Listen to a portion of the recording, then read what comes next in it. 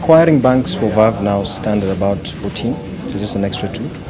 But we believe those 14, I'll get to them, we believe those 14 cover probably 70% of the entire banking ecosystem.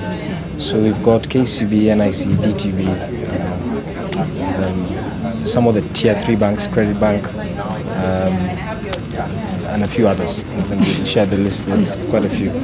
And we think that gives us a good spread in terms of acquiring for Verve. In this market, we're not seeing banks focus on issuing of Verve. We're seeing more non-banks issuing of Verve. So you'll find the Two Rivers more. We're issuing cards for Two Rivers more, which I'll actually show you just now. So which is a non-banking play, but the customer gets to earn loyalty points when they shop at Two Rivers. They also get to load the money with cash. They can withdraw at all our ATM network points. And we see that being a bigger play in a wider ecosystem as opposed to banks actually issuing cards. The target for this year, I'll tell you what our target for this year is 250,000 physical cards and another 500,000 virtual cards. As we mentioned on the previous launch, we launched the Verve proposition as a digital token. So we see more issuance of Verve as a token as opposed to actual physical cards issued. So web acquiring is what you mean. Yes. What is the process and how many are these? So we're looking at achieving a DIY process for that.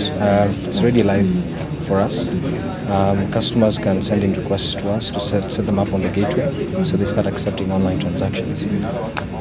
We see that being obviously a contributing factor to online transactions in this market.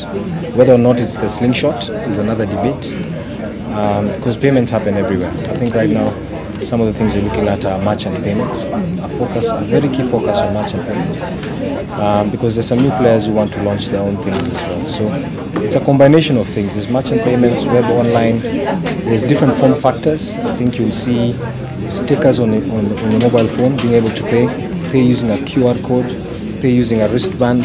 So those forms is what we'll keep investing in.